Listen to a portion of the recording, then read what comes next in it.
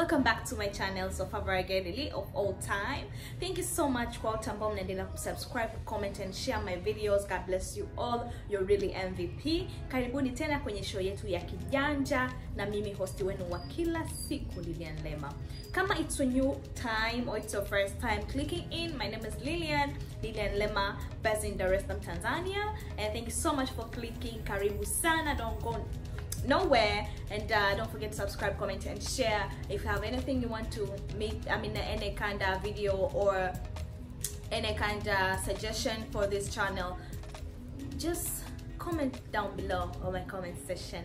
So today it's another segment ambayo tunaenda kujifunza kitu kingine. Hii imekuwa ni swali ambalo nimekuwa nikiulizwa na wanawake au vijana wa kike katika Instagram page yangu. Nikasema okay, no problem, I can make a video of it kuelezea, and I try to do a little research, a bit of a research kusiko kitu, na nimepata some points, nimeisoma kiundani zaidi kabla ya kuja kukiongelea, kwa sababu mimi I'm not a doctor baby, I'm not a doctor. So kuelezea kwa upeo wangu peke yangu, nataka nielezee kwa upeo ambao nimefanya research kwa kusoma vitu ambavyo nimesoma Google and other places about that thing. So don't go nowhere, sit there and see what we're going to talk about today. Today topic yetu ni kuhusu birth control, namna gani ya kucontrol kutokupata mimba. Ninaweza nikasema kitu kama hicho kwa Kiswahili, kwa Kiswahili fasaha. Kwa hiyo kuna wasichana ambao wamekuwa wananitumia DM like natumia vitu gani kujikinga na vitu gani ambavyo ni njia salama, na kuna kipindi nimewahi kupost one of the way ambao mimi natumiaga. Kuna watu wakisema sio nzuri, and yes, kwenye research ambayo nimeifanya kwa hizo siku mbili tatu, it seems yes, it's not a good thing to do. So I'm just going to mention some few ways ambao unaweza kutumia kwa ajili ya kucontrol au to control birth control. Yes, to do a birth control. Kitu cha kwanza, you have to abstain away from sex. Do not do sex. Kama utake kuzaa ndugu yangu, kwa nini unafanya mapenzi? Kwa nini unafanya mapenzi? Kwa nini? So abstain from sex is one of the best ways. It's 100% way ya protect yourself from getting pregnant, right? Hiyo ni mojawapo ya way, and pia wanasema faida yake ni kwamba haina madhara. You don't have to see a doctor, you don't have to use your money, you don't have to take your time, you don't have to go through pain. You see, ndo faida ya kutumia abstain from sex. Ambao hasara yake ni kwamba you stay kipindi kirefu bila kufanya mapenzi, you see. Kwa hiyo ndo hasara yake kubwa, lakini kikubwa ni kwamba abstain from sex ina faida nyingi kuliko kufanya mapenzi kwa kutotumia kinga labda na vitu kama hivyo. Njia ya pili mtu ambao unaweza kutumia is to use condom, to use rubber, right? Kutumia rubber ni njia moja ambayo ni salama pia kwa ajili ya watu ambao they want to not get pregnant and all that, you see. Hiyo ni njia nzuri sana. Kikubwa ni kwamba wewe na partner wako kuagree that the only way ya wewe kutumia, kwa sababu mapana wengine huwa hawataki, na kuna wengine ambao wanachanaga kabisa, yani mnafanya mapenzi ndani anaitoa, you see. Kuna wengine wanakwambia mimi nakulaje pipi kwenye ganda, sijui unakulaje ndizi kwenye ganda lake, you see. Kwa hiyo it's the only way ya kutumia rubber is for you and your partner to agree on it. Kama mkikubaliana, then good for you guys. Kwa hiyo faida yake kwamba ni gharama tu, ni shilingi ngapi? 1,000, I think. It's 1,000 Tanzania shilling over here. So I don't know in another country how much are you selling. I think it's depend with the quality and the which brand are you buying, I think. So for 1,000 I think is in the kawaida, and then yeah, whatever. Yes. And kwa hiyo wewe na partner wako mkubaliana, you can use it. Faida yake kwamba ni bei rahisi and it does not consume a lot of your time, guys. And sara yake labda kuna ambao wanasema kwa kitumua rubber wanawashwa, wengine ndio ile wanahisi inaweza kapasuka when they have a big end. Yeah. Kwa hiyo kuna rubbers za kike na za kiume, you can just pick between you and your partner. Another thing ambayo you and partner can use is withdrawal. This is another safe way for not getting pregnant, lakini it's not 100% guaranteed. Kwa sababu kuna some of my friend ambaye amefanya withdrawal and then the girl got pregnant, you see.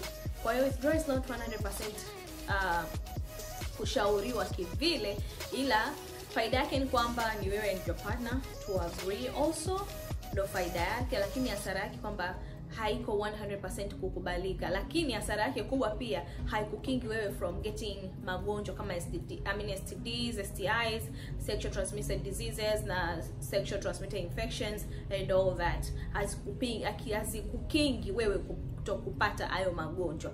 Kwa hiyo hiyo ndo hasara nyingine ya kutumia withdraw.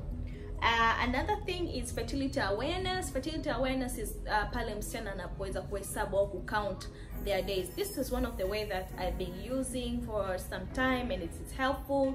Though hasara yake kwamba haikukingi na magonjwa ya zinaa yoyote yale. Yani wewe kama you want to use fertility awareness to count your days, kuna wale ambao wanatumia calendar, kuna different apps kwenye App Store and Play Store that you can use zikakusaidia in counting your days. So kwa wale ambao wanapenda kutumia hiyo, it's just a matter of you count your days, ujue hapa ni ovulation, ujue hapa ni fertility, blah blah blah blah and all that. Lakini haikukingi from getting STDs and STIs. Are we together, girls out there, guys? Yeah. And another way ya fertility awareness ni kitu simple sana. It's just an app unaweza download au mwenyewe ukawa na daftari yako ukawa unaandika. Wengine wanajua tukasabu kwa kichwa. Mimi inanipaga shida mpaka nitumie calendar for real. Lakini kwa wale ambao wana siku ambazo zinabadilika, hiyo it's another problem of which you need to be very careful, kwa sababu unaweza kuhesabu leo it's a safe day kwamba it's a safe day kwako, lakini kumbe it's not safe. Lakini pia hasara yake kwamba fertility awareness, kuna some people ambao wamewai kutumia ambao na wajua wakaamini kwamba they are in a safe day, kumbe they are not. Kwa hiyo wenyewe kuna safe day, wakaenda wakafanya unprotected sex and then they got pregnant, you see. Sasa usiombe uende kwa danga alafu ufanye kitu kama hicho, utajuta. Okay, let's go to another way. Another way it's called birth control pills. Birth control pills, of which ni pills ambazo unaweza kuzitumia kwa ajili ya kujikinga. Ziko aina tofauti. Kuna zile ambazo wanataga pills gani zile, achana na P2. Kuna hizo nyingine za uzazi wa mpango ambazo people are using, lakini mostly ambazo nime tried before ni P2, of which also nasema sio nzuri sana kwa sababu zinaweza kusababisha ukapata ectopic pregnancy, unaweza ukapata STDs and STIs. Pia inaweza kusababishia upate hormonal changes, le hormone imbalances, pia ukapata zile vagina, fungals and all that. So the advice as not using it so much, at least kwenye mzunguko wako utumie mara moja tu, au in a whole year utumie mara mbili, twice or thrice in a year, kwa sababu it's not advisable. Nishapata mfano kwa mtu ambaye amewahi kucomment on my Instagram DM akaniambia kabisa she will never ever use P2 kwa sababu ilifanya apate ectopic pregnancy, of which ikamletea shida sana kwa muda mrefu. So when you're using P2, just know that kuna side effect, sio kwamba tu kuna positive effect peke yake. So you just sit there and think about it. It either you start from sex or use P2, but then ikuleta shida. Yes, for me literally I used it so much. I've used it. Yes, I just say that nimetumia na nilikuwa natumia sana hivyo at least once in my cycle, ile menstrual cycle. Sipendi kutumia zaidi ya hapo. Sipendi kutumia twice or thrice in menstrual cycle. And pia wanasemaga na effect ya mtu kuja kushindwa kupata mimba katika kuconceive inagoma kwa sababu ya kutumia P2. So girls out there, be careful on those P2, msimeze kama karanga jamani. Mimi na mifano kwa sababu kuna watu ambao washanitumia message on my Instagram effect za kutumia P2 and all that, na zile Q&A with Emily SL amewahi kuona Instagram watu wanazosema effect za kutumia P2. So all in all, just try to abstain from sex, use condom and all that, rubber that thing. So another thing that you can use, they're called sterilization. Sterilization ni pale wanapochukua tu fallopian tubes ambazo mwanamke anazo, they cut it or they seal it or they block it. So it's depend na wewe na daktari wako mmekubalianaje. So you go to the hospital, you check a doctor, they give you hizo procedures zake. Ila the bad thing is you have to they have to do a surgery on your body kwa ili iweze ku seal or to cut or to block the two fallopian tubes. And pia hii sterilization inaweza kufanyika kwa wanaume kwenye ile sehemu ambayo ina mbegu, wanaifanya hivyo the same way as fallopian tubes wanawake zinafanya. Kwa hiyo it's a matter of you two people, you and your partner, to agree which way you want to use if you don't want to get pregnant, darling. Another way you can use is IUD. IUD wanasema it's a T-shaped device of which inakuwa ina progestin ambayo wana insert inside you that can help you prevent yourself from getting pregnant, of which this you can use for 3 to 5 years. This one protect you from getting STDs and STIs. No, they're just protecting you from getting pregnant. And also you need to go to the hospital to see a doctor. They tell you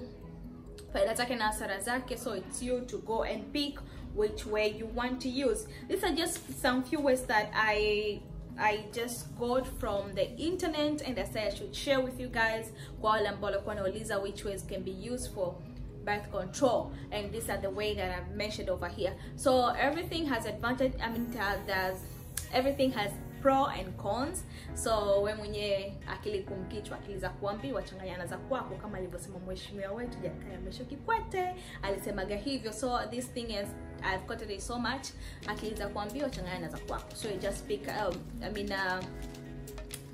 pick a right way for you to use, of which you'll see zile advantage ni nyingi kuliko disadvantage. And kikubwa, do not do that unprotected sex, because darling, kuna magonjwa mengi sana. Tell him to rubber it. How much does it cost? Darling. Yeah, thank you so much for watching this video. Let's meet another time. It's your favorite girl Lily of all time. Ciao.